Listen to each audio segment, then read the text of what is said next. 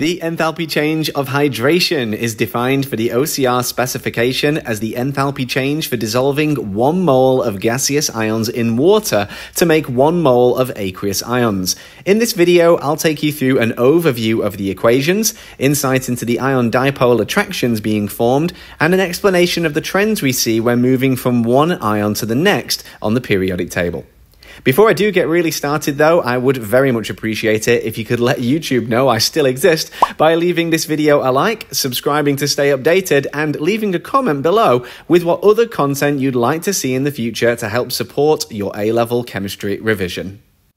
The equations that you can actually see on screen now, which represent the definitions, are actually quite straightforward. The only weird little quirk is that instead of actually showing H2O in the equation, we show AQ, the aqueous state symbol, as this represents us dissolving the gaseous ions in water. If you think about it, if we showed H2O, then this would suggest reaction with H2O, and the balancing would be all off. How would we represent those oxygens and hydrogens on the right-hand side? So this way, we can make sure the equation is balanced to match the definition.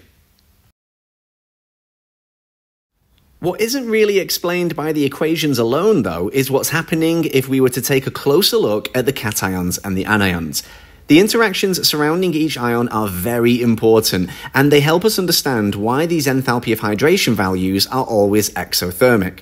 Way back long ago, we all studied how water molecules are polar and have these partial charges used to demonstrate dipoles. Well, these dipoles are now what's attracted to the ions, and we form what is more formally described as an ion-dipole attraction. For some metal cations, this will actually be a dative covalent bond, which I think is an excellent link to the transition metals topic in the second year of your OCR A chemistry A-level. For the cations, like Na+, the delta minus oxygen from the water is what's attracted, and for the anions, like Cl-, it's the delta positive hydrogens. The formation of these ion dipole attractions releases energy, hence they are always exothermic. There is actually also a trend to these enthalpies of hydration, and considering where sodium is positioned on the periodic table, I thought it best to describe the trends using potassium and magnesium. Potassium actually has a less exothermic enthalpy of hydration, and this is because it forms weaker ion dipole attractions with the polar water molecule, since the potassium ion is larger. The key trend feature here is the larger the ionic radius, the less exothermic the enthalpy of hydration. Magnesium, on the other hand, has a more exothermic enthalpy of hydration than the sodium ion, and this is primarily because it has a higher ionic charge, causing for a stronger ion dipole attraction than the sodium ion can to polar water molecules.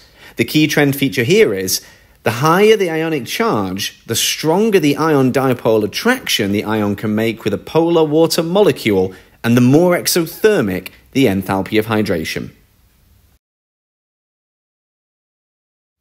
Once again, thank you so much for watching. Don't forget to check out the video description for any links and updates to this content, and I'd really appreciate it if you could leave this video a like before you go and comment with what content you'd like to see more of in the future to help support your A-level in chemistry. Until next time though, happy revising.